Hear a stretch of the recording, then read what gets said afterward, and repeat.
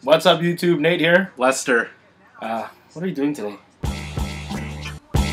This ain't a Mac, this is a Peterbilt. They didn't even make the playoffs. Oh well. Whatever. As you can see, the room here is empty. We're taking it back old school a little bit. Lester's with me again. And we're doing an amalgamation of two pickups, Tuesday and Monday. It's one. Marvel vs. Capcom, baby. There was a question on Facebook about what I meant with this is our last, or my last pickup video. Obviously, I'm not gonna quit this channel. It's, you know, I like this channel where it is right now. Obviously, I want to see it go further, but I am slowing down more than quitting. I am in the process of moving to my house, and you can see behind me, I even took down all the shelves. I prepped the walls, so you can't even tell there were shelves there. All my games are pretty much in boxes now. I got a couple loose ones here and there, and the ones today I have to show you are still yet to be packaged. But I haven't shown them to anybody yet, so I wanted to do a pickup video too. And Lester, what's your situation? Yeah, I'm gonna be slowing down as well. Like the last video, I guess I told you guys it's probably gonna be the last one in a while. We're not quitting, but real life right now is just hectic, and you know, you'll probably see videos once in a while, but not as often. We were thinking about doing some different format stuff, rather than just the regular pickup videos, which we love to do. Just in case we slow down a little bit, we're gonna do we'll try different things. Yeah. We'll see how it goes. We'll leave it for a surprise. But Jezbo Vision, he is slowing down too. He's taking a break again. I think this is his second break from YouTube, actually. So, what did I say? I wanted him to rejuvenate his batteries and come back soon. I love his pickup videos. If you haven't seen them, check them out. Jezbo Vision. I put them on our recommended channels on the side of our channel. So Jezbo Vision, hopefully you'll find your E-Pack. What the hell's that? From Mega Man, the energy pack. Oh, the extra. Yeah, I don't know if he's not tired per se. He's just, you know, he's doing different things. He's a busy guy. It's real life, son. That's what it is. Anyways, we'll represent you while you are taking a break on vacation on the beach or whatever you're doing. We'll find 5 Earthbounds in your honor. Yeah. So, like I said, we're doing 2 pickup videos today. Lester will be doing music, and then I'll come into the video game. So,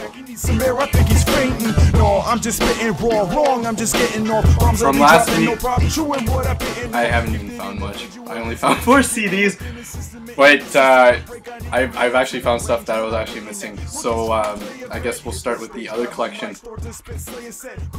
Chicago Greatest Hits 1982 to 1989 with Hard to Say I'm Sorry, Stay the Night, Will You Still Love Me, Hard Habit to Break, $2. Oh man, we were listening to this in this car the other day and singing to it.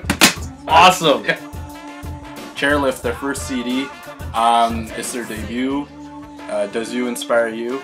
And actually it's the first pressing with 11 tracks. It's not rare or anything, but I like getting stuff from bands where the first pressing is different from the retail version, I suppose. And actually I got this a long time ago and I didn't know if I was going to keep it or not. Emil's first CD, All Money Is Legal. She was in the Rockefeller family. Now I didn't want to keep it because it was the clean version. So yeah, ended up keeping it. And yesterday, yeah, The Chronic. Yeah. Yeah, classic. It's probably like my 5th copy, but I'm gonna keep this one because I only have the remastered one. So that's the original 1992 release, and those are the CD pickups. 10, 10, 12. If you're on the Facebook page, yeah. You guys know what the situation is with that, so yeah. Every night Van Gogh think it and you might fly. This is the last stack of stuff I'll show for a while. I said I was gonna slow down, and I have, but a lot of this is just stuff I haven't shown in a long time. That's all. I forgot it's in my living room or whatever the case may be. You guys should have been at the store today. Anyways, actually here. You know who might help me with this one? Big Daddy Darth. He knows a lot about toys. I found a bag of toys for $1.99. There's only one toy in there that I really wanted. I haven't seen him often. I believe he's from He-Man. I don't think he's from She-Ra. He looks like that dude from Mega Man X3, the fire guy. What was this guy's name again? I don't even know. But basically, we did a quick eBay search on this before we bought it, and there were loose ones without any weapons or anything that were selling for like $10. So I thought he looked super cool. I remember seeing him somewhere. But that package also came with, I'm guessing it's a Ninja Turtle toy. If you guys can name who this guy is, 10 points for you.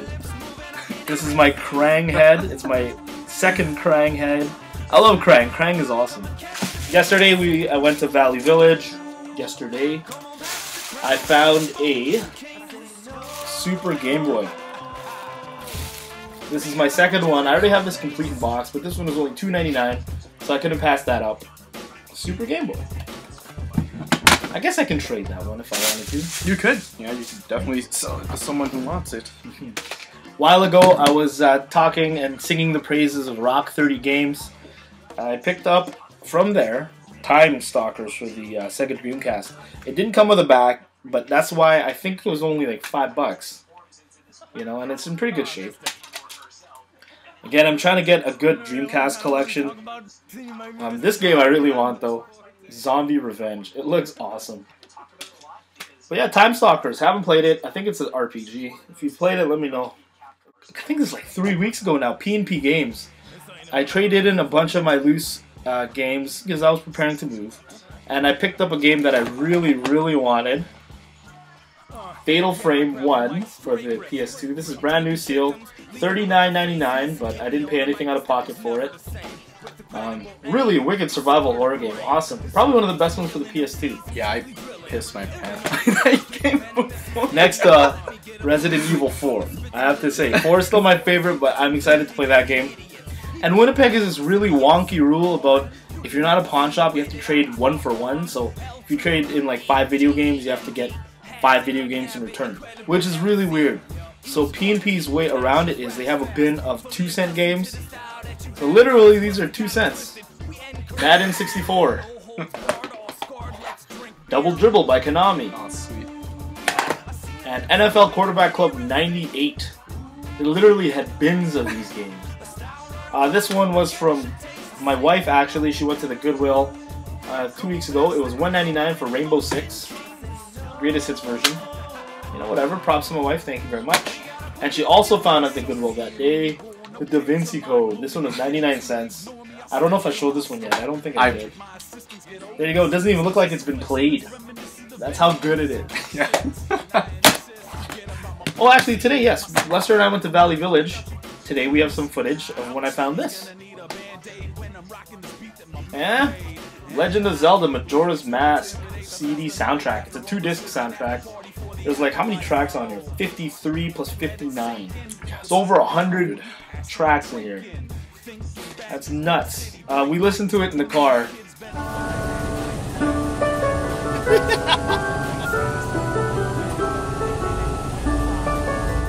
Zelda! Apparently it was only given to Nintendo Power subscribers. Yes, because we Googled it. Yep. Today also we were at Salvation Army, and all their games I was asking them, like, why is there no price on them? And they have this thing now where it's just all $2.99. So, not gonna complain about that. Copy of Twisted Metal 2. Lester talked me into buying this game. Twisted Metal Black, sorry. Did I say Twisted Metal 2? Yeah. Twisted Metal Black. Also got a copy of Borderlands for the Xbox 360. This is the Platinum Hits Edition. For $3 on an Xbox 360 game, I thought that was a pretty good deal, actually.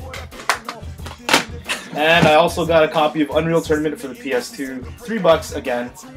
And actually, this is 10% off with my student card. So I can't complain about that. But I also found inside one of the boxes, weird enough, Street Fighter 2 for the Super Nintendo. Just the manual. I was hoping it was turbo, but it's just regular. Really sweet, so I'm on the hunt for that box now. Perhaps the coolest thing there today. $3.99 minus 10% off. It was in box, the PlayStation Multi-Tap. You never bought this though, hey Les? No. I thought it was sweet because it's an official one in the official box. That's why I love it. Good shape too. Like, yeah, look at that, it's perfect. Boom, PlayStation Multi-Tap, $3.99 minus 10% off. And perhaps my most favorite pickup. I was in a conference in Gimli, and I passed by a thrift store on the way there. I was actually late coming back to my conference, but I went and I found... Well, I'll show this one first. We Love Katamari. This one was only $3. It's my second copy of this one.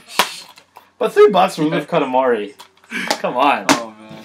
And this for $5. Lunar Silver Star Story complete. Well, it's not complete, as I found out. If you followed us on Facebook, you would have seen this a week ago.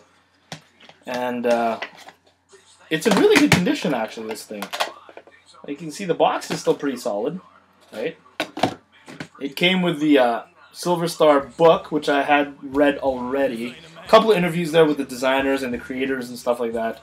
Really good book, really in-depth, and it has like a marker there. And it comes with the disc, the 4-disc Lunar set. You know, I thought the bag was pretty funny there. So for $5, amazing deal. Only thing this is missing, according to people, is the cloth map. Which sucks. I really wish I had the cloth map. This pickup was over 3 weeks, so I'm not lying when I say I'm slowing down. Today was pretty much the only day I picked up stuff. Today and yesterday. Anyways, thank you for watching. Stay tuned to the channel. We'll still be doing stuff regularly. Uploading this and that. 10, 10, 12. Look out for that. This guy.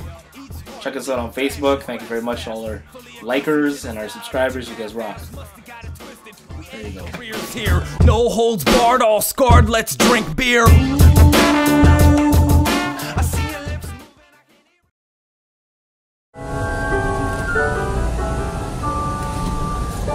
at this friggin' winter, man. It's cold. Okay, this is exactly what I thought it would be. Was it too much to wish that this was the orchestra version of these songs? I suppose. Literally, this is just the video game music. I'm not familiar with the game, so...